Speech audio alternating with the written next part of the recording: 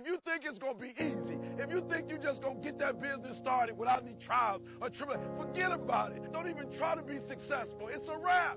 It's not going to be easy, but I want you to feel that pain going through your body. And as pain leaves your body, guess what's going to take its place? Success.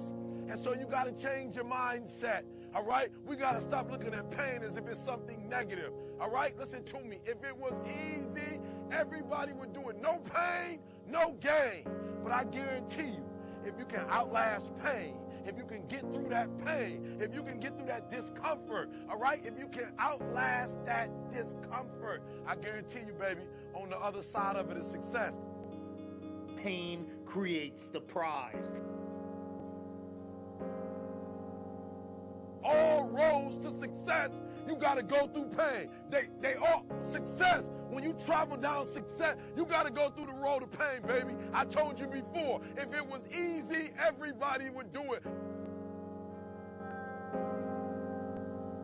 And you keep talking about the mistakes. You keep talking about the past. You keep talking about your trials. You keep talking about your situation. And I want you to know that everybody that's ever been great, everybody has had an obstacle to overcome. They've had a barrier that they had to climb. There is no individual who's ever reached success and he didn't have to go through an obstacle or a barrier to get there. Listen to me very closely. Sometimes it's going to be hard. Sometimes you're going to look all around you and nowhere do you see success. Nowhere do you see anything that remotely looks like success. But you got to embrace the faith. You got to believe that although it's not happening right now, if you keep pressing, if you keep pushing, guess what? One day is going to be your day. It only takes one extra push-up. It only takes one extra mile. It only takes one extra grade. It only takes one extra effort. It only takes one extra something to get you to where you're trying to get to. And the goal is you got to go a little further than the man who's trying to get what you're trying to get. Because whatever discomfort you experience, you got to handle it. Make a declaration to yourself. Declare all out war that you're going to get out of this rut. Got to go up in there and wrestle with it. Will it be easy? No. Will it be challenging? Yes. What do you want me to tell you? That it's going to be a picnic? No, it's not. It's going to kick your butt? Yes, it is. I said to myself, I will never go back to this again. I said I will never be treated like that again. I will never go through what I went through again. Are you going to want to die? Yes, yes, that's a part of it. But that's just what you must go through in order to get where you want to go. And guess what? You are strong enough to do it. You're strong enough, and your life is worth whatever you have to go through. This dream you got, whatever you want to do, will it be easy to just run out there and do it? No. Will it happen overnight? No. Will it be a struggle? Yes. Will there be times when you can't make ends meet? Yes, that's a part of it. Will there be times you won't know what to do? Yes, that's a part of it. There was days I didn't want to get up. There was days I didn't want to put my clothes on. There was days I didn't want to face the world. Are you hearing what I'm saying? But this is only the beginning.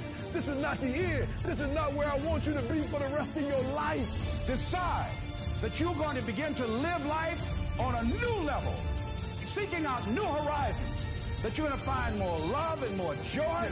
You can either live your dreams or live your fears.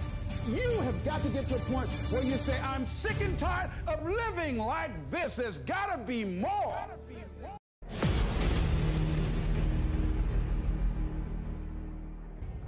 I choose to fight back.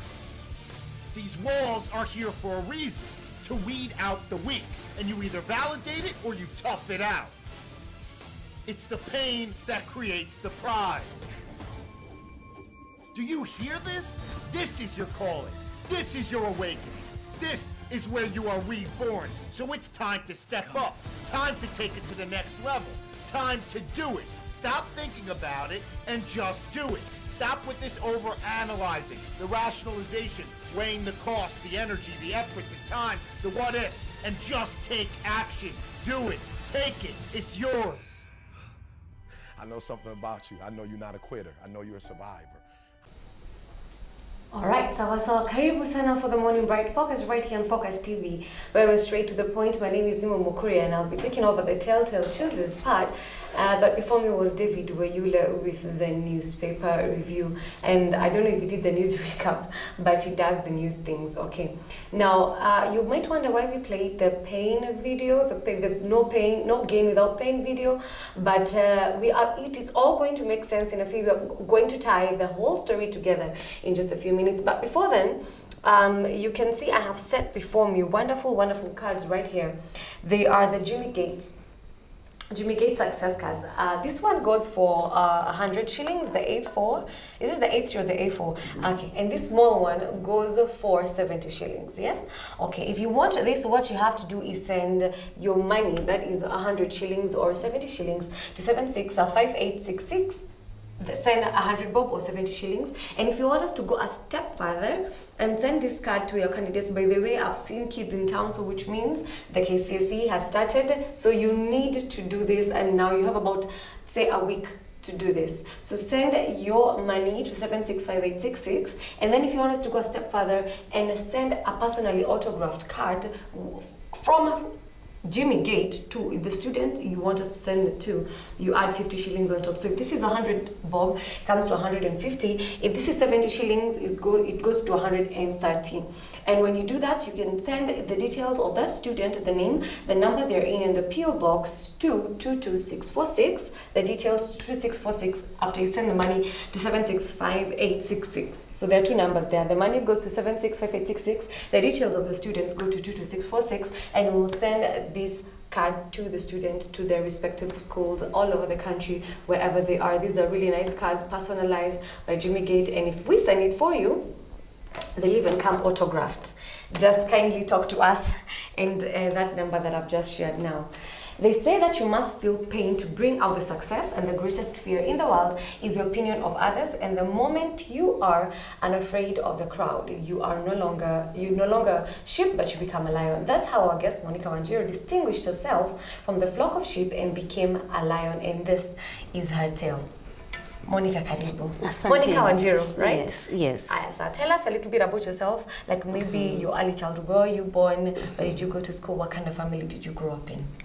I was born as I'm the fifth born of a family of 6 children, and my mom had been married previously, and she came with 2 boys, and so her husband died. So after the death of the husband, now what happened is she came to Nairobi to look for work, and that's when she met my dad. Okay. And so my dad wanted only 2 boys and 2 girls, and now so my first sister, that's Anne, she's late. And then afterwards, there's Susan. She came later. And then here I come again as a girl. So what happens? He was fed up. Okay. So he felt, okay, maybe I've been dealt something like I didn't want, and now I just want a boy. What happened is, from very early, he kind of didn't want me. And this brought problems because my mom used to tell me that when I was born, he didn't pay the hospital bill. So who paid? It was the sister, my aunt. And so when I came home, he didn't want to see me, he didn't want anything to do with me. And there were problems between mom and dad because I was not a boy. So why specifically you? Why not your sisters before you? Why specifically you? Well, I just feel that maybe he was just disappointed. Like I never want to judge. You never know. Yeah. I was not in his mind. Okay. But so I grew up. One thing I noticed was he was not so much into me. And I learned to think independently. This is what we call today rebellious thinker. Okay. And that's how they took me to be. What was your mom doing? How was her reaction towards the way you did? She was indifferent. She was indifferent. Okay. Well, she had that motherly love, but then because of the problems at some point, it was too much on her. So she just decided not to take a side and just... Yeah, she wasn't there there, so I was there. Okay. Nobody was taking too much attention on me, and so that's how I grew up. Okay, so the rebellious phase, when did this begin? Well, let's not call it rebellious. Why? I prefer not to call it rebellious because I'm someone who lives a lot in my mind. Okay. I kind of think a lot. I analyze situations a lot. And so because of the thinking I had to do and I got used to doing, most people think that I'm rebellious.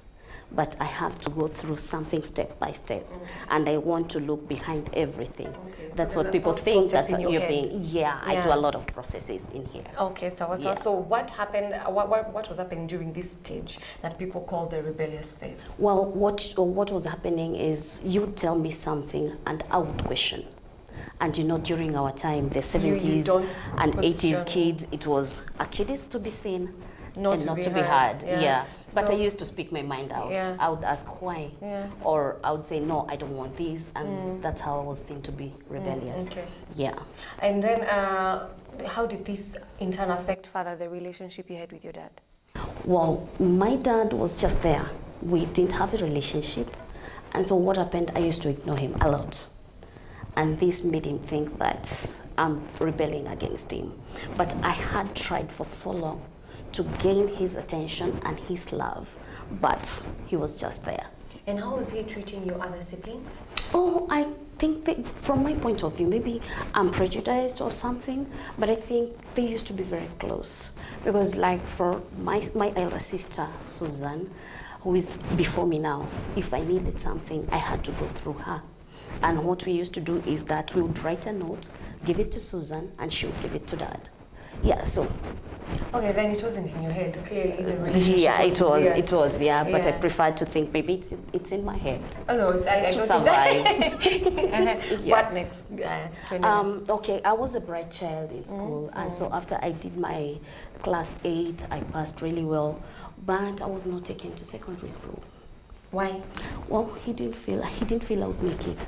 He just said she'll go maybe 2-3 years, and within no time she'll start running with boys. Yet you have performed really well. Yes, I really used to perform well. The- And what I remember what I used to do in school is that I never used to really study. I was kind of a little bit, I don't even understand that myself because I never used to take notes or anything, but I would just listen and then that I would perform really well. So what happened is even in school, I was beaten a lot. You know, those times there was corporal punishment. Yeah, but I would perform really well. But I think my teachers kind of learned the kind of kid I am.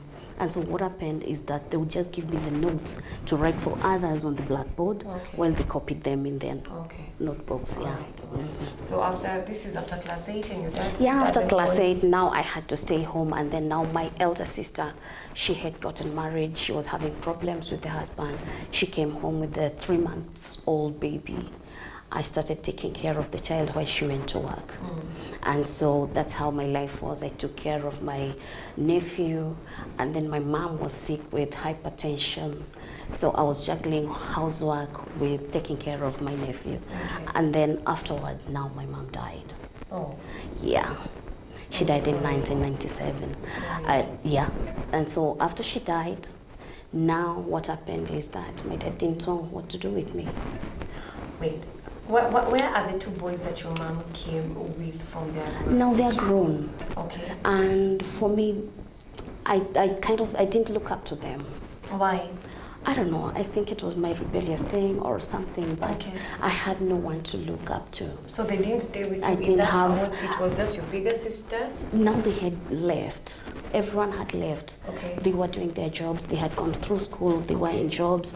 Now it was only me, my mom, my dad, and I have a younger brother, by the way. He was still in school. Okay, so Yes. And how was the relationship between your dad and your younger brother? Well, obviously he wanted a boy. So he was He was very much in love with the boy, because I remember when my mom gave birth to the boy, as a gift now they had a church wedding. Oh, Yeah, all right. I didn't know weddings were gifts to the woman. for him that. Yes. So go on. So now after your mom passed away. Yeah, she and passed now away. What happened next? So my dad didn't know what to do with me. What happened is that now marriage was arranged for me. Yes. Is this Nairobi?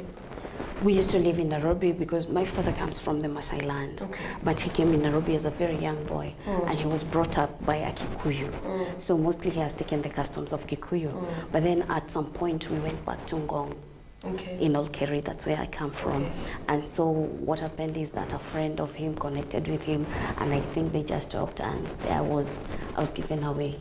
You know, Ngong is not very far. I can't believe It's this just happened here, yeah. You know, like It's not. a small distance from Nairobi. That's right. Okay, how old were you at this point? I was 16. At 16, and how old was the husband? He was 23, he wasn't that old. Oh, okay, yeah, that's so fine. it was basically just bringing two teenagers Children together. Yeah. Okay, yes. And then how did you feel about that? Well, I thought, okay, fine, this is it. I need to make my own life, and now I have my own home, so why not? It's a bit too okay. young for you to Yeah, I had no your choice, own life and I your think own. that was better even. It was Okay. much better for me.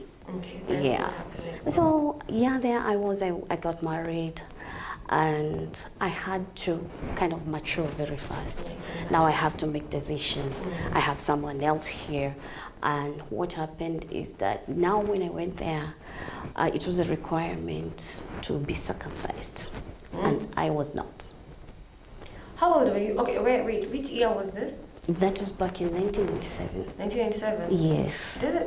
It's just how many, 20 years ago? Yeah, that's 20 years ago. Oh, wow. Yeah. All right, then? No? And well, what happens is that on my grandmother's side, she had specified that she no longer wants circumcision for the girls. So this was a dilemma because it was, you know, we Africans with the caste kind of thing. And so, well, at some point I think that this would be great. Why? Because my in-laws also were treating me as if I was a lesser woman. Yeah. And so I had to go through discrimination. You try connecting with your in-laws, they don't want that connection. They call you a prostitute because you're not circumcised, you know. That's how they attach these things. And so what happened one day is I just happened to witness a girl who had been circumcised, and I saw how it was performed. And this is now when I understood, because some of my cousins, earlier on when I was young, I used to see them walking spraddle-legged, and I thought it was something beautiful because I thought maybe they're putting something more in your genitals. Okay. Yeah, and so I would admire because nobody gives you the details of what happens. Nobody tells you this is happening. Yeah, Okay. so what happens is that now I get to see what's happening, and I'm like, oh no, I don't want this for myself. Yeah, because that No. is basically mutilating you. Yeah. Yeah. Yeah, so Okay. I was like, oh no, this is not going to happen to me. Okay. And so what happened is, well, it was supposed to happen when I was giving birth to my child. That's when the midwife is helping you. Now they just cut off. Yes. That's Are you how it- serious? Yeah. If you're During not- childbirth? Yeah. If you're Can not circumcised, the that's how they bleeding do and it. the whatever affect the They think- baby because they you think- bleed and Now you've just given birth, and so also now, after giving birth now yeah, now they just cut they circumcise and, you. yeah, and you go heal everything. What? Yes. Why are you using midwives? Why didn't you go to hospital, Mama? Because of the Well, that's how place it was. you were in, and That's how they're it very was traditional. explained to They're me. very Yeah. okay. And so, within my head, I Did you just know thought- that you had been circumcised? Did they tell you we are going to do this? Yeah, they tell you. They tell you this is what is going to happen. And One of my at that in-laws point, is the you're one a who bit- told me, okay, fine. And then my husband also came and told me, and then he explained it in detail. And so I was like, nada, not me. But they still did it. No, they didn't. Okay. Nah. So, like I when ran someone away. is giving birth, and then you know at that time you are incapacitated, it's not like you can wake up and say, "I know, you're in pain, you've just Yeah, given you birth, can't. you're out Actually, of you it." can't. Yeah, You're you can't even helpless fight. at that moment. And how did it work for you that they didn't circumcise I just you? ran away. I ran away. When my labor pains set in, I just ran away. I didn't tell anyone. So I just ran away and went to my aunt who took me to the hospital where I delivered my son. Okay, and then Yeah. now your in-laws, I'm thinking And they're then, furious. yeah, obviously they are, but they can do nothing. Yeah. And so after 2 months, my husband comes for me and I go home. Yeah. Oh wow. But you go back to the same thing, like now you can't even share the same toilet with them. They kind of mistreating you. But Why also, can't you share the same I toilet with think them? it's not basically because of I was not circumcised per se, but because It's they just- also just didn't bullying accept you. me because I had this Yeah. Kikuyu blood with me. Okay. Yeah. they didn't believe. So your like mom my was father, Kikuyu? yeah, my father is a half caste Maasai, and my mom is a Kikuyu, but still, Okay. yeah. All right. Okay, so you go back and the situation is still the same and you're getting the Was same. actually it was. Now you have a baby. I have a baby, Yeah. and now my husband kind of doesn't want me. He's mistreating me, and now life becomes tough. Okay. What Yeah. happens next? So I'm kind of thinking this is not the kind of life that I would want for myself. I think, and you know, because I was lonely most of the times when I was growing up, I used to read a lot of books. I love books. And I would see the novelty in those books, and I wanted that kind of thing. If it's something like love and romance, I wanted that kind that I read in the books. And here I was, I thought, when I got married, this is what I was going to get. But unfortunately, no. Yeah, so I thought, why not think of something? And maybe I can take myself back to school. And so I asked one of my in-laws. She was nice, kind of, and she told me, okay, I'll teach you how to make belts with the Maasai Shangas, and I'll take it for them to you at Maasai market and sell. So I made some wrists, and she sold for 300. That was a lot of money. I thought, Yeah. wow. Yeah. Now Back then that was, yes, that I'm was a lot going of to money. make it. So after 1 month, I had enough. I had something like 1,500. I talked to a teacher. He used to teach at almost a secondary school. I asked him, would you be willing to tutor me? I want to go through secondary education, but I want it to be a secret, and I don't want anybody to know. So how much are you going to charge me?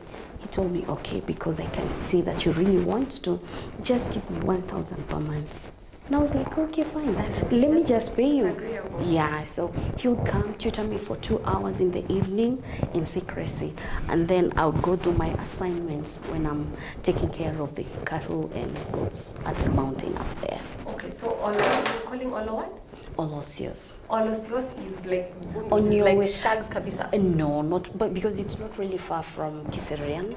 And you know, Kiserian is Then just why are you taking care here. of cows and goats in the mountain? Oh, come on. That was the Surely. life of a woman. What? I'm a married woman at that moment, so. But there's did you no have like life for small me. boys who had the cattle and the, and the sheep? No. Okay, sometimes we would have someone who's taking care of it, but then he would come 2-3 days, he's gone. And you have cows. And they you must have eat. goats, they must eat. And this is where you're getting your money from the milk. You have to sell it. Yeah. So what do? You have to take care of it. You have to take care of your Yeah. livestock. Okay. So I just learned how to wear a short and a long stick, learned to whistle, and that was it. I cannot see it.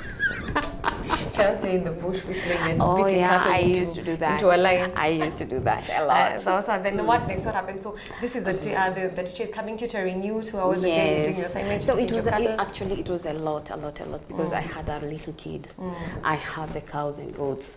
I also have a shamba. I Yeah. have a husband. But with the husband, let's not talk about that because most of the times he was not at home. So most of the times I was alone. Yeah. And so it continued that way. I didn't get a chance to go and do my KCSE. And well, I kind of felt this is it for me. But I had a plan that one day, one time, I'll use the little education, sign up for KCSE, maybe go to college and find a job and get a life. And so I kept on staying. I had my second child. And somehow the dream was on the shelf. Yeah. But it became so tough because right now my husband is moving around. Fidelity was a very foreign word to him. Yeah. And for me, I kind of believed that it is one woman, One man. Yeah. So what happened is I ran away for the first time because that time he had really beaten me up and he was about to kill me. And the reason why was because I was sick with malaria. I used to ask for money to go to the hospital. He would not give it to me. So what I did was I took money. It was only 400 so that I could go to the hospital. Because of that, I was beaten almost to death. Yes. Did Calling he me break a anything? thief. No, he didn't break anything, but I was bruised, black and blue. If we can see blue from this color. Yeah. Oh wow. So what happened is now he would call me names. Prostitutes, this is how they behave, and now he would take it back to the FGM thing. Is that because you're not circumcised? Yeah. This is what happens. Yeah. So I ran away and I rent a house, 200 bob per month. And this little house, they used to be lodgings long time back. And so they had beds. There was a bed and a mattress and one blanket. And I was like, oh, this is great. I'll just buy a stove and some sufurias. And this is what I'll start doing. And then I started drinking because of the life, how it was. I was too stressed. And at this point, you have still your 2 kids with you? Yes, I have my 2 kids with me and no help. And you see, the only thing I can do to earn income is make the ushangas. Yeah. And so when you're selling to the customers, those customers will come there to drink. Some will say, oh, hi girl, sit down, sell it to me, and take something to drink. And so I started drinking. I became an alcoholic. Okay. Yeah, with alcoholism also, I kind of neglected my children. Of course, that's exactly where I was going. Yes. Like, you know, you're alone. You have Yes. 2 kids. You have no help, no family, and you're drinking. What happens to the kids? Yeah, and so this also got back to my dad and my family, and they kind of they denounced me. I'm an outcast at my husband's, an outcast at my own home, so I was nowhere. And the kind of friends that now I had, although they're not the real kind of friends, they're the friends that will just use you. So now it was smoking, drinking. But while I was still there, I used to look at situation, because this is something that I've just found myself into. It's not the kind of life that I want for myself. So what happens is that I'll just look at them, the ones who apparently look like they have a good life, but they also want into something like a bondage. Why you'd give sexual favors to get something in return? Yes. And try as I might, I saw this is not the kind of life for me, because I'm not just going to let someone use my body so that I can eat or drink. Yes. And so I really hated that also. Well, at some point, I could not be able to take care of the children, and my husband came for me. I had to go back to that. But, well, I went. I didn't want to go, but there's nothing I could do. Yeah. Yeah, I just went so that my kids can grow up. Okay. Yes. All right. And so through it all, I used to feel trapped. I feel like I want to fly. I can be something more. I don't know what I can be, but here I am. This is what I have. So I have to make the best of what I have. Yes. Yeah. And at some point, you can even think, maybe I might just change this guy. Try as you might, you cannot. Yeah. So it was frustration, right, left and center. Yeah. All right. Okay, let's take a short break. When we come back, we'll be talking more about that. I don't know if you've been following the story so far, but it's a very touching story, and that's why we brought you about pain and gain. You have to go through pain for you to have something successful later on in life. And Monica is giving us a story, and if you have not been following it, do not worry. We are streaming live on YouTube, and also you can carry us at the palm of your hand. On Facebook, we are also streaming live. But let's go for a short commercial break. When you come back, we shall conclude the story and keep the conversation going. If you have any questions for Monica, if you have any insights, if you've been through the kind of the same thing, the kind of life that she has been through, if you have any insights, any strengths, any questions for her, keep the SMSs coming, and we will sample some of your comments later on in the show. It's 22646 on social media. Facebook, that is, we are at Focus TV Kenya. On Instagram, we are at Focus TV_Kenya, and on Twitter at Focus TV Kenya. Keep it Focus TV.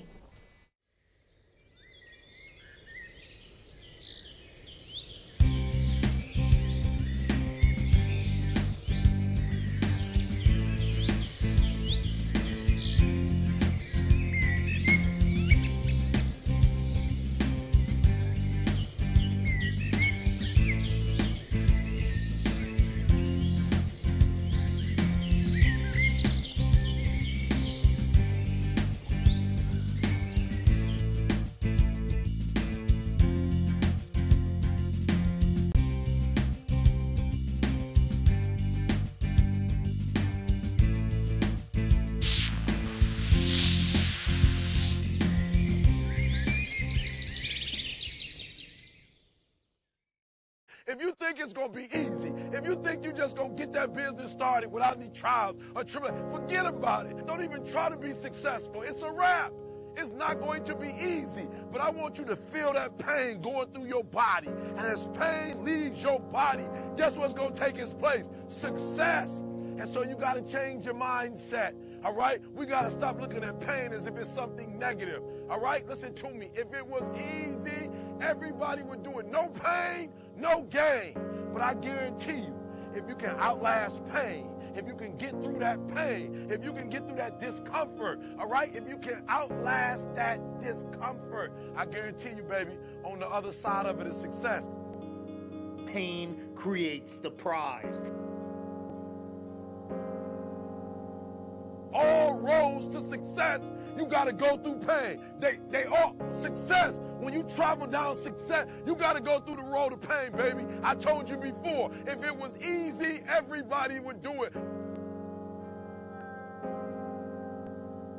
And you keep talking about the mistakes. You keep talking about the past. You keep talking about your trials. You keep talking about your situation. And I want you to know that everybody that's ever been great, everybody has had an obstacle to overcome. They've had a barrier that they had to climb. There is no individual who's ever reached success and he didn't have to go through an obstacle or a barrier to get there. Listen to me very closely. Sometimes it's going to be hard. Sometimes you're going to look all around you and nowhere do you see success.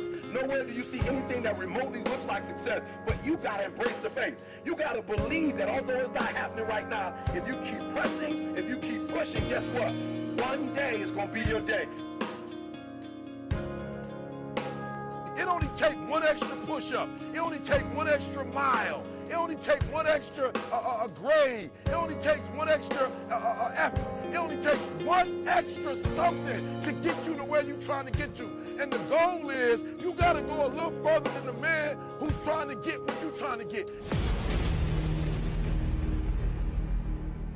Because whatever discomfort you experience, you got to handle it. Make a declaration to yourself. Declare all-out war that you're going to get out of this rut. Got to go up in there and wrestle with it. Will it be easy? No. Will it be challenging? Yes.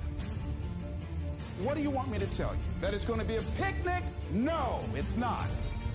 It's going to kick your butt? Yes, it is. I said to myself, I will never go back to this again. I said I will never be treated like that again. I will never go through what I went through again. Are you going to want to die? Yes, yes, that's a part of it. But that's just what you must go through in order to get where you want to go. And guess what? You are strong enough to do it. You're strong enough, and your life is worth whatever you have to go through. This dream you got, whatever you want to do, will it be easy to just run out there and do it? No. Will it happen overnight? No. Will it be a struggle? Yes. Will there be times when you can't make ends meet? Yes, that's a part of it. Will there be times you won't know what to do? Yes, that's a part of it. There was days I didn't want to get up. There was days I didn't want to put my clothes on. There was days I didn't want to face the world. Are you hearing what I'm saying? But this is only the beginning. This is not the end. This is not where I want you to be for the rest of your life. Decide that you're going to begin to live life on a new level, seeking out new horizons, that you're going to find more love and more joy. You can either live your dreams or live your fears. You have got to get to a point where you say, I'm sick and tired of living like this. There's got to be more.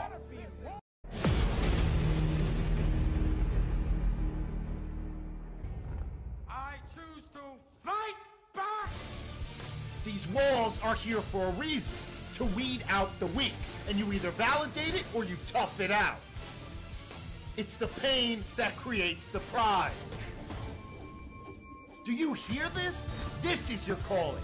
This is your awakening. This is where you are reborn. So it's time to step up. Time to take it to the next level. Time to do it. Stop thinking about it and just do it. Stop with this over-analyzing, the rationalization, weighing the cost, the energy, the effort, the time, the what-ifs, and just take action. Do it. Take it. It's yours. I know something about you. I know you're not a quitter. I know you're a survivor.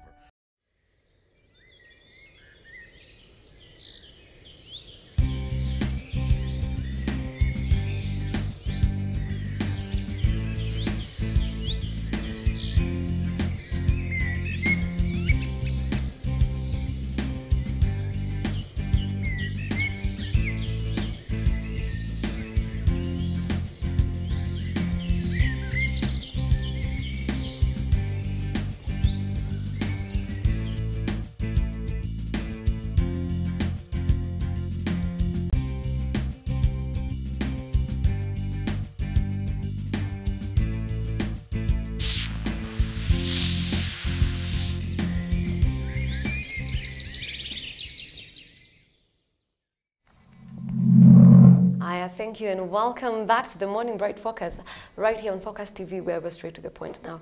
Today, we've been talking to Monica Wanjiru, who has a very compelling and inspiring story to share with every one of you today. And I've been told by my producers that by the phone that the messages are coming in, and I hope we'll have time to sample in all your comments and your suggestions and your insights and all of that.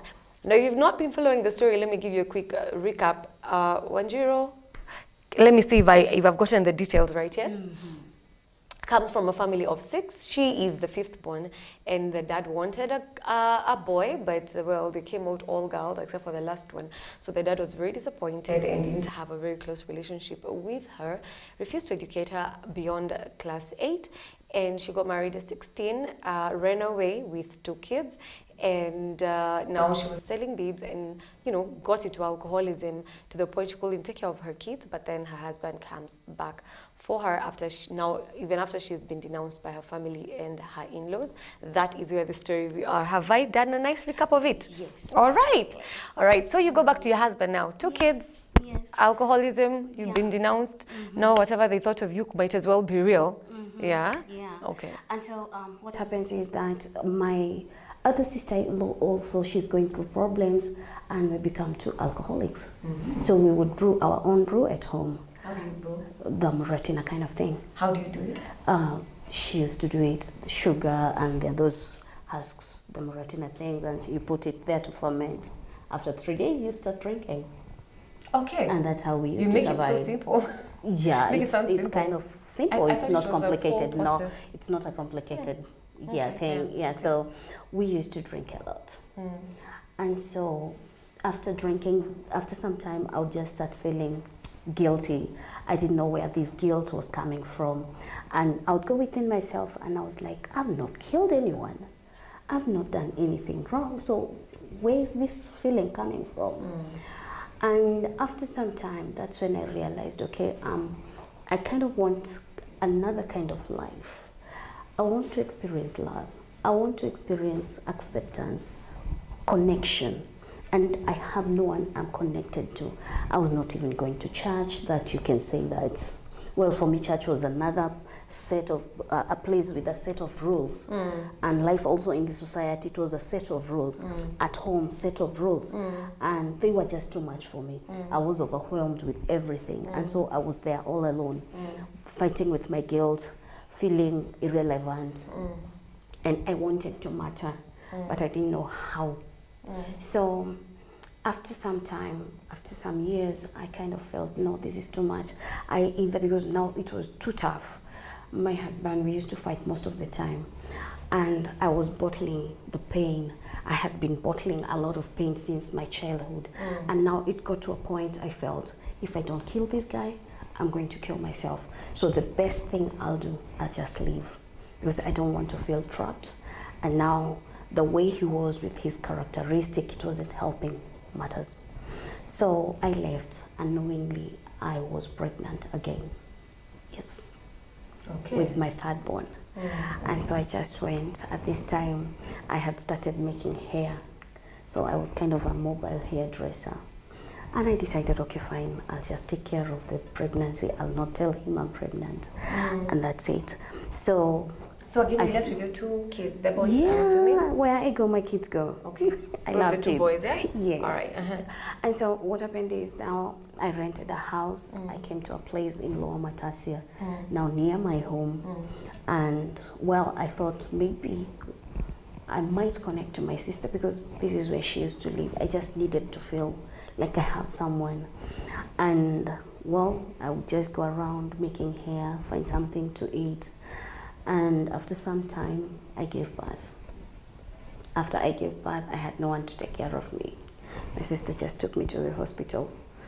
It was paid by a friend from my husband's family, who paid my hospital bill. I came home. She took care of me for 1 week, and now she told me, you're strong enough. You can fend for yourself and your children. And so, well, no clients were coming, because apparently I didn't look like my problems. And so they thought maybe you might like rest for 2 or 3 months. So I had nothing to eat. I would go for 3 days.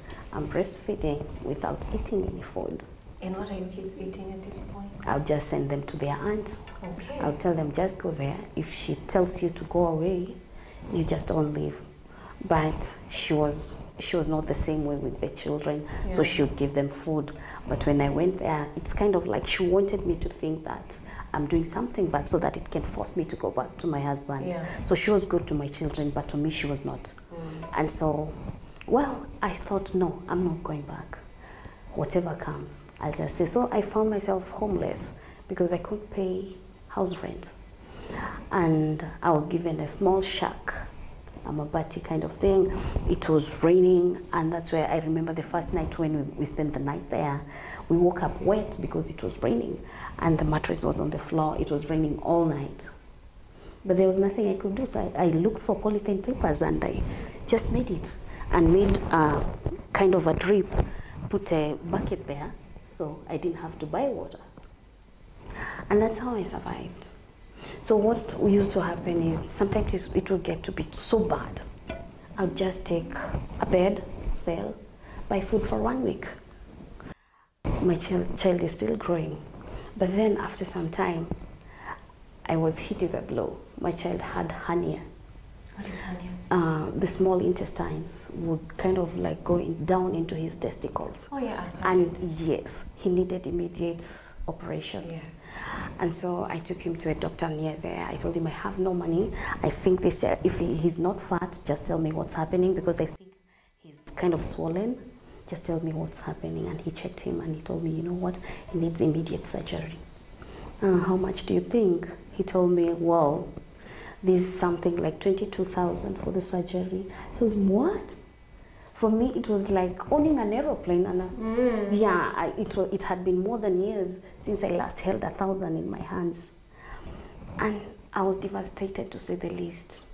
Okay. I called my cousin. She lives at Kayole, and she told me, okay, you know what, I have a solution. Just come, I'll take you to my pastor. He prays and miracles happen. So that's the only thing I can do for you, because she was not well up. I remember I sold my gas cylinder to get bus fare, and so I went to Kayole, and that's where I met this pastor. He prayed, and when he prayed over the child, he told me, okay, fine, what you need is you need to get saved, because God is interested in you, and this is why you're going through these problems. And I was like, what? Are you sure God will give me problems so that I can get saved? He told me yes. So I was like, I was ready to give it a shot. That's how I got saved, and I stopped alcoholism. And so what happened after I got saved, he told me, you know what, I don't have the solution for your child. You're the one who has the solution for your child. You just go, pray over your child. I told him, I've never prayed. I don't even know how to pray. Do you know the Lord's Prayer? I told him, yes. So he told me 3 times in the morning, lunch hour 3 times, in the evening 3 times. I was devastated again. What did I just do?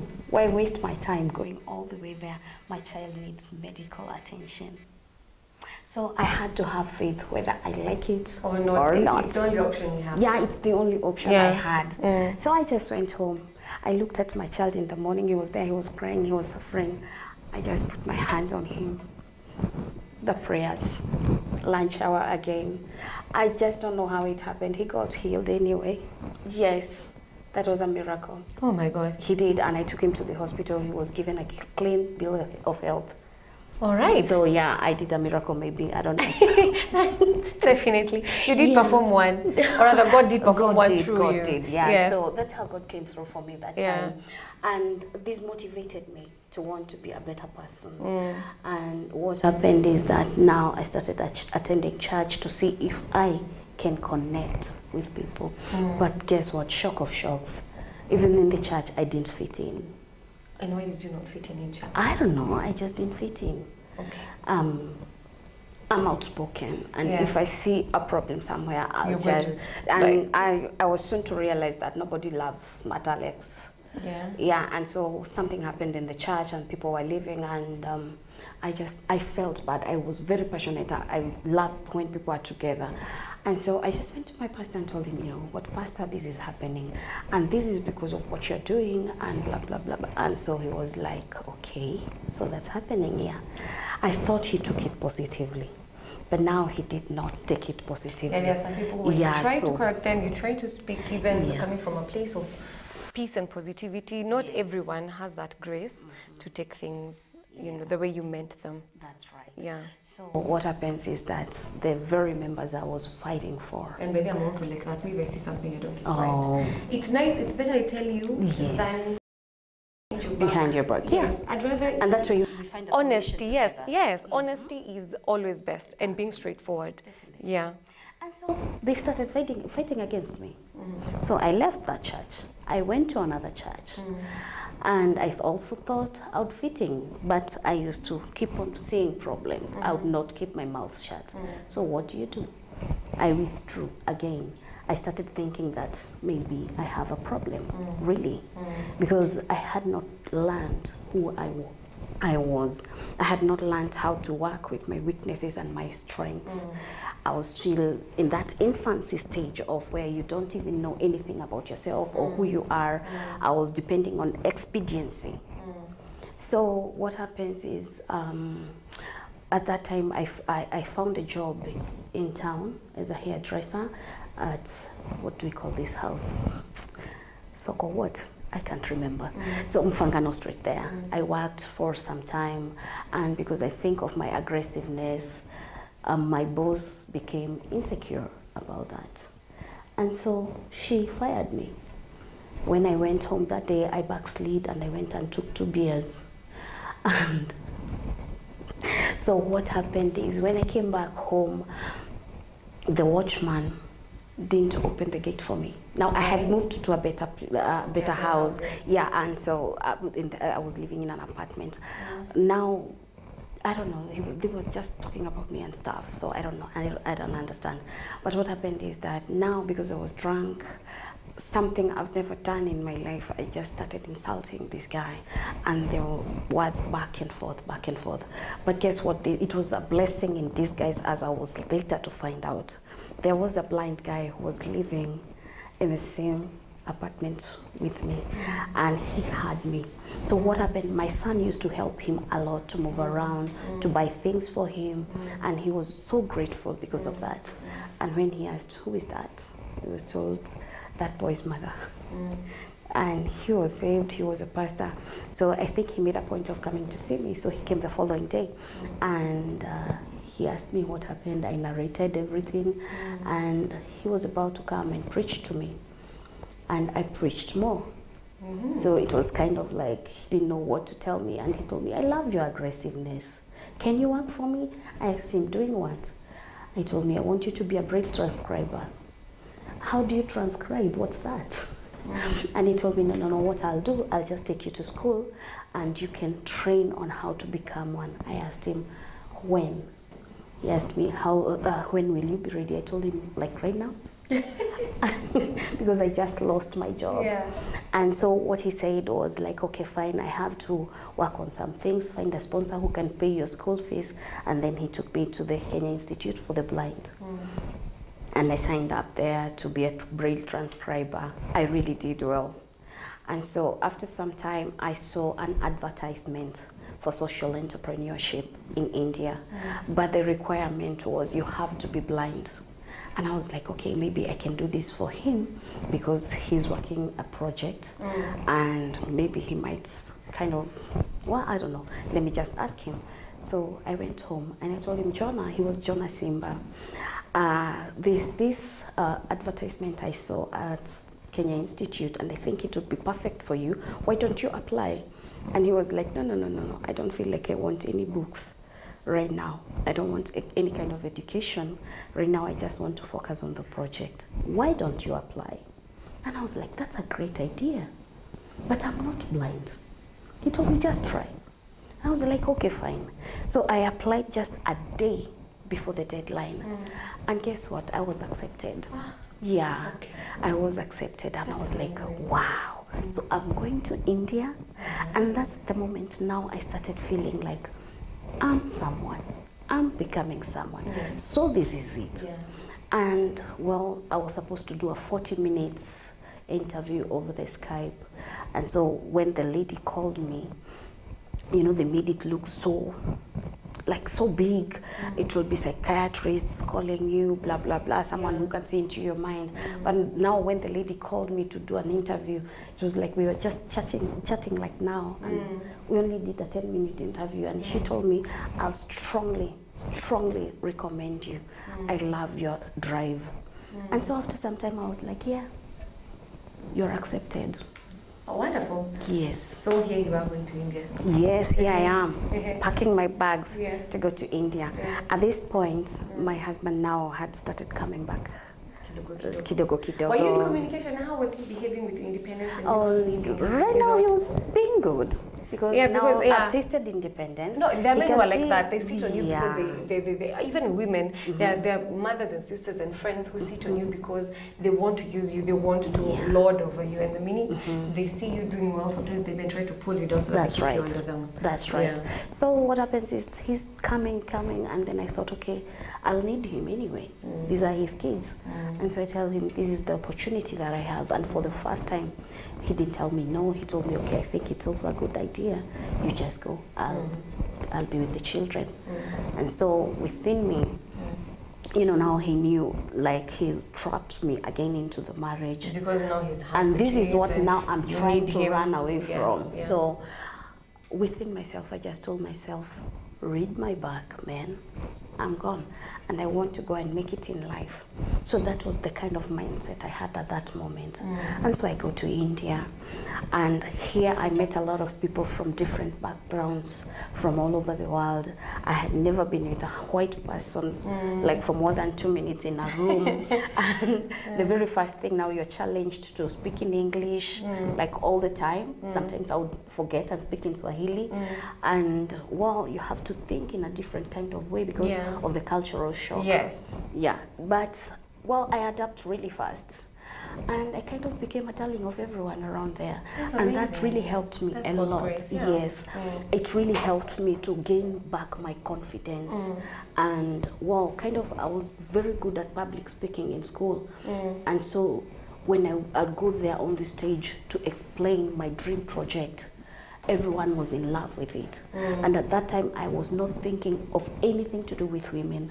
I was too much into the blind rehabilitation because within myself, I used to feel like I need to give back to the blind community because it's a blind man who saw me and the sighted people didn't see me. Yeah. He believed in me Yeah. when they did not. Yes. So I kind of felt like it was gratitude.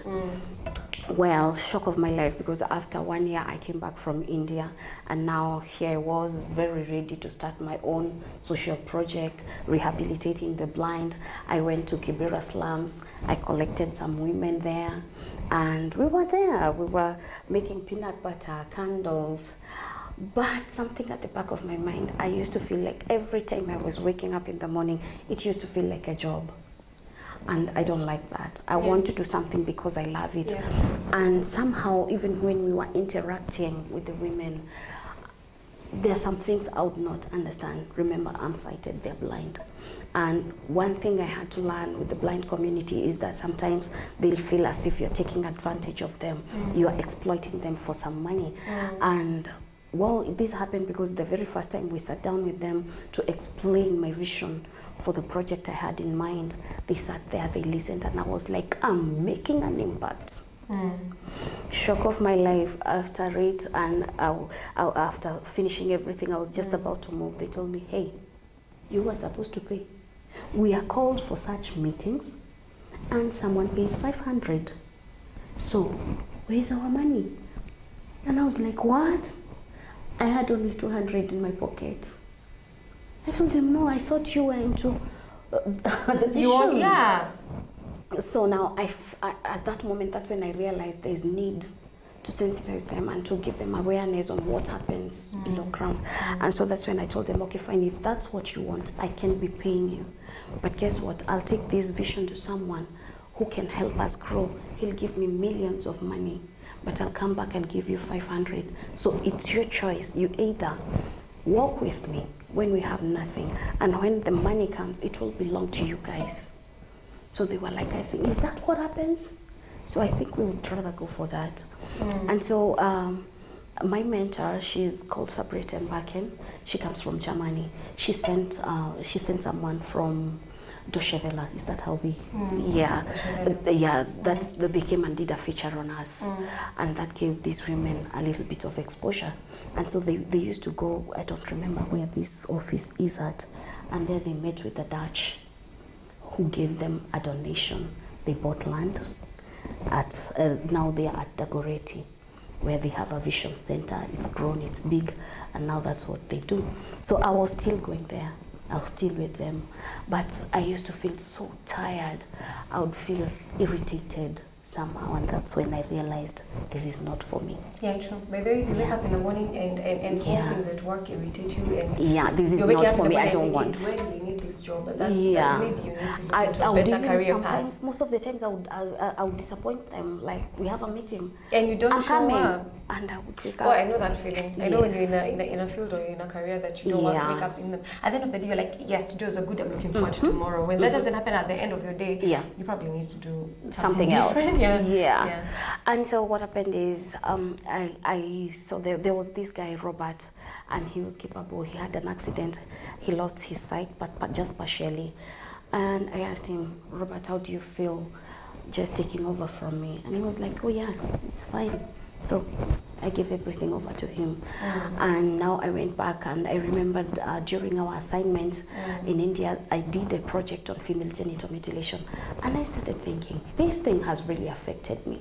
And I also think I have a message for the women. So why not go back to the same place where I was oppressed and give them the good news that we can fight against female genital mutilation. And so I went. When I went there, I called several women, and again, shock of my life. Who told you? No, we don't. And these were the same women that we used to. Nowadays, we don't perform female genital mutilation. We've stopped. It's been outlawed, so no, I don't think so. So what happens? I'm shocked, and I don't know what to do, but I also know it's still happening on the ground. Yes. I've gone to enough ceremonies, so I know it's still happening. Yeah. Well, that's when I realized that I had the wrong approach. So why not provide a platform where women can talk about what is oppressing them? And that's how I started. And then I thought, okay, the women have already gone through female genital mutilation. Why not go to schools where I can get the girls and sensitize them on the dangers of female genital mutilation? So I started going to public schools. The very first school I went to was Ole Polos. And I thought, okay, I asked the headmaster, Mr. Pulei, I need children from 12 years of age to 16 because I'm pretty sure they've not been circumcised. But now when I had a group of 60 girls, so when we went there and we were talking, they told me, well, I've been circumcised. Only 5 girls were not circumcised. And how long ago is this? That was back in 2011. And still girls were circumcised by that, Even now, in large numbers? Even now, they're still getting circumcised. Okay. Yeah. So we started talking, and that's when I started hearing stories from them, because now female genital mutilation is supposed to usher you from childhood into womanhood. Yeah. So meaning they are sexually active. Yes. There are so many early pregnancies. Yes. And the moment that happens, what happens? The parents will not stay with you, so you're given off to marriage. Yeah. And I thought, okay, fine, they still need it regardless. Yeah. But then now the girls who need my message are too young to even comprehend. So what do? I'll just go with these bigger ones so that they can be their sisters keepers. Yes. They can take care of them. And so that's how I started a curriculum in schools where we sensitize them, we train them on their legal rights, how they can fight against this. Yeah. And that's what you're doing currently? Yeah, that's currently what I'm doing. But then again, it's changing. It keeps changing every day. But you know, you don't want something that's constant the whole time. You want something that grows, something that challenges you, something that morphs into other things and where you progress. And that's what keeps something fresh, and you feel energized. You feel like you are growing with it. Yeah. That is such an amazing story. And coming from such a humble background, such a difficult background, I feel I think people like you should be celebrated more. Thank Because you've you. taken your adversities and you turn them into this wonderful thing, into empowerment, into encouragement. And many people have gone through things, but they don't have the calling or even the need or even sometimes the strength to share their stories and to inspire someone and to tell someone, hey, look, this thing happened. Yeah. But you overcome it, you move past it, and even in adversity, you give someone hope. Yeah. So I think that is a really wonderful thing. And is there a way we can find you on social media? Maybe someone at home wants to contribute to what you're doing. Maybe someone at home is wondering, like, okay, that sounds like a nice initiative. That sounds like a vision that I'd want to be part of. How do we get in touch with you? So I have a Facebook page, Entito Africa. Entito. Entito, E-N-T-I-T-O. Okay. Entito Africa Entito. Initiative. And why Entito? No? Entito because Entito means girl in Maasai. And we are all about girls. Yeah. Yes. So Entito And Africa. yes. All right. So what happens is that I am about girls because I believe that we are the backbone of society. True. And a girl is shaped from when she's very young. Yeah. Looking at my own life, I've gone through a lot of pain. But then this pain has helped me because I would not have my life anyway. True. No, I would not even change it. Yes, because of that pain, because of the rejection, and because of being with people who are not being real to themselves and to others, I am in love with authenticity. And how can you gain authenticity if you're not aware of who you are? True. Because you'll be living someone else's life. Yes. And this is the root of all our problems. Yes. Look at poverty. Where does it come from? Because we are not happening to the world. Because your value will reward you in monetary value. True. And that way there will be no poverty. Yes. And poverty starts from. It starts from here. Yes. Look at the women. Yeah. Right now I can hear the men are saying that the boy child has been Neglected. sidelined. But it is kind of true. Monica, come to think of it. Yes, kind of true. Let's It's talk true. about it. It's true. It's true. The boy Yes. child has been neglected so much that the opportunities that we women have in this day and age to be a woman is an amazing thing. Because the opportunities that women have and the kind of doors open much easier for you if you're a bit educated as a woman, like educated at the same par the way men are educated. As a woman, you have an upper hand. You know, when I hear you say that doors open easily for a woman, I wonder where. You wonder. I have to knock on my doors. I have to break them sometimes. You see, that's the okay. Let me tell you. Let me tell you. Women are becoming important, becoming ambitious. Long ago, women used to be we used to be pacified by the husband, you're taken care of. Without a man, you can't do anything. Even ukipata shida mtu anakuambia surudi kwa bwana yako, they don't tell you to find a new job. They don't tell you to ongeza your degree. They just tell you go back to your husband. Yeah. Now you see what has happened. I know so many women who are doing better in life than majority of the men. Yeah. Even when you hear people saying hakuna wanaume wako, but it's just women nowadays we're doing so much better that men who are at par with us wako huko chini. So the few who are here with us, we have to fight for. We kind of have to fight for them. Yeah, the operative word hakuna wanaume. Why is It's that? not that. Is that the way it's supposed No, to be? no, wako wanaume, but men have gotten complacent. I don't know if it's their self-esteem or it's They're confused. demoralization. Let's say they're or confused. I don't know what's happening They don't to know them. their place in the society. Why? And why? Because we've also taken over. Yes. Because what a woman does when you're educated and empowered, you kind of take what is yours plus the man's. And what this does, it incapacitates the man in your life, the men in your life. So what happens? They become sissies. Most of the times, they are like boys. Oh, That's what I would say.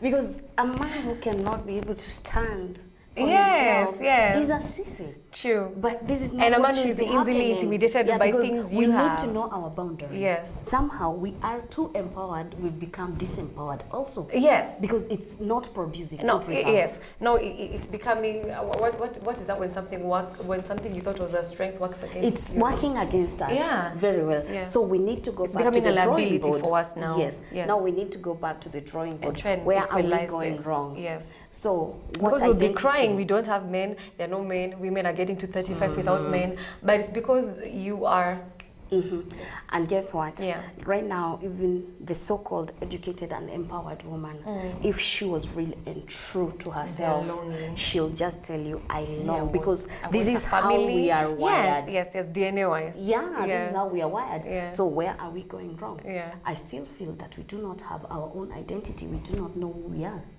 And this is now my message. This is where my message is. It's not about female genital mutilation. It's about the woman's identity.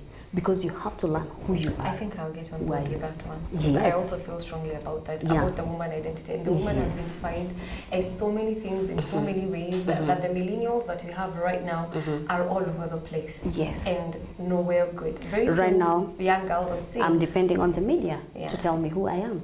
I'm depending on the church to tell me who And I my am. friends and My whatever. friends, I want to be seen like the Kardashian. And there's so much pressure. Like I can imagine when we were growing up, personally for me, there was not so much pressure as I see young girls nowadays. They have so much pressure to be a certain thing and do certain things and be a certain way. Nawahurumia, by the way. It has to be so difficult growing up, right? There's so much you have to attain. There's so much you have to be outside of yourself. So Yes. this kind of confuses us. Yes. We do not know where to stand. We do not know where our role is. But you know what's going to we should be happen? doing. Now, what is going to happen because of empowering women and broadening this so much that we do not know where the reach is, we're going to give back men the power. Because the way I'm seeing right now, we have to, because actually it's already started, because so many girls I'm seeing right now, they've lost the plot, kabisa. Now the men are starting to come back. Yes. Oh, I've not seen it yet. I'm I yet have to seen see it. it, I have but seen well, maybe because we are from different parts. From where I am, we are still empowered. Bado tuna empower. Yeah, but Na we sasa, need wow. to come back. Yeah. Because one thing I already understand is that once the woman knows her power, she's a very powerful. Let's talk about it. Yes. A woman is a very powerful Actually, being. to be honest, women are Very smarter than men. intelligent. And it's not even Yes. like about being a feminist, it's just facts. Yes. And the most powerful person here between the man and the woman is supposed to do the S word, submit, Yeah. which we do not want to hear. Yeah. Why? Because submission is not the way it's taken to be. Submission was I sold can to see us from where wrong you're by our coming from. parents. Yeah, I can see from where you're coming from. I'll keep it low so that I can be able to bring you and take you to the place I want you to be. Yes, yes. That's You what have to be submission smart is, about it. because it's power under control. Yes. But now, right now, we are too proud. Too proud to do anything to help our sons, to help our brothers, our uncles, or anything. And that has taught me a lot, because sometimes I would need a male in my life to speak a word or to tell me which direction. Now I've had to become the kind of person I want. I become my brother when I want to be. I think we've beaten time. I think these are starting to other things now. There's a discussion between us now. Yes. So you can also join the discussion on social media. That is Facebook Focus TV Kenya, Instagram Focus TV _Kenya, and on Twitter @Focus TV Kenya. The SMS number is 22646. Now, let us. We are supposed to end at 9:30. It's now 9:46. So tell us, where is your husband right now? Are you still together? Did you go back? How are your sons? Yeah. Oh, okay. Where are you After right I now in came your back, personal life? he was there. Yeah. He got married, by the way, in my own house. He called me when I was in India, and he told me, okay, you know what? You're not here, and they need someone to take care of me. So I'll be blah married. blah blah. Can I have a girl here? I told him, go ahead. You do you. Yeah, just go ahead. So he married in my own house, and so when I was just about to come, they moved out, and well, they left, and that was it. But we were still bringing the kids up together. We had this kind of friendship relationship, and he would even come spend the night at our place sometimes, but we had no relationship. And so in 2014 November, he passed on. He had an accident and he died. Oh, sorry. Yeah. Okay. And this is when now everything that had been happening previously came to fruition, because I did not even attend his burial. Yeah. An outcast will always remain an outcast. They wouldn't allow you? Yeah. Well, kind of my pride also came into place. I can imagine. After Yeah, everything you've been because through, I'm not, I was like, I'm not going to force them anything. He's dead. And that's that. And I appreciate the kind of life we had been. And at some point, I also realized he was very instrumental in my life, in me becoming who I am today.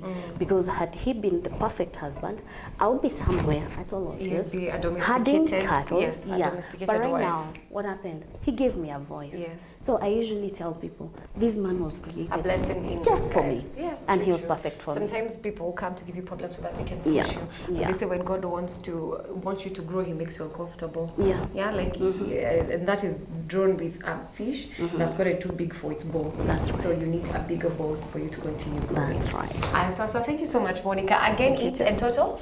Entito Entito, Africa I was Initiative. close, I was close. Entito. E-N-T-A-I-T-O. Entito Africa Initiative, that's on Facebook. Yes. And if you want to join her initiative, if you have any insights, if you have any questions for her, if you know someone who needs a voice, someone who can be helped by this initiative, you want to join and help her empower other women, kindly join that Entito Africa Initiative, that's on Facebook. We have enjoyed your company and we do not have time to go through all the comments, but I know you are talking on Facebook. So I have been inspired, and it's evident you shouldn't ever be ashamed of a scar. It simply means you were stronger than whatever tried to harm you.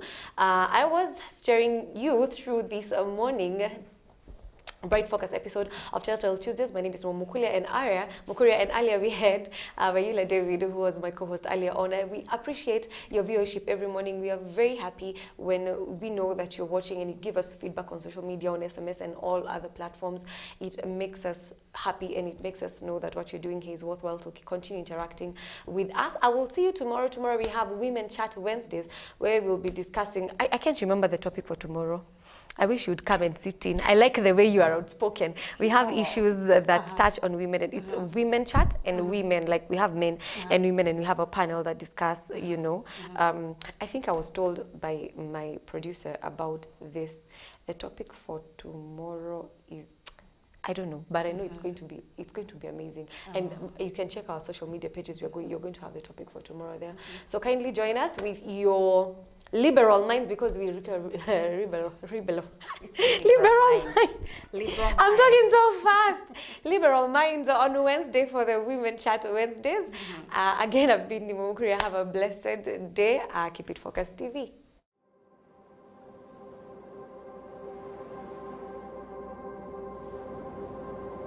We all have a vision inside of us. A vision that could change the world we live in. A vision for which we would drop anything if only we knew it would succeed. We stand on the threshold of change, yet we stay there. The risk is too great, the cost too high. The storm ahead seems too powerful for us to handle. And then we hear it. A quiet whisper at first, turning into a resounding roar in our hearts. Be strong and courageous. At the heart of vision, we must find courage. Courage to step out and be seen. Courage to explore and pioneer. Courage to leave the old and embrace the new. Courage to stand your ground, and courage to run the race. Courage to give it everything we have, heart and soul, because He said, I'll be with you. I won't give up on you.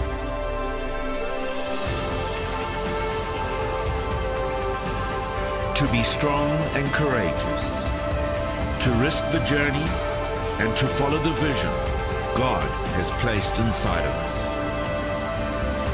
This is our call as leaders.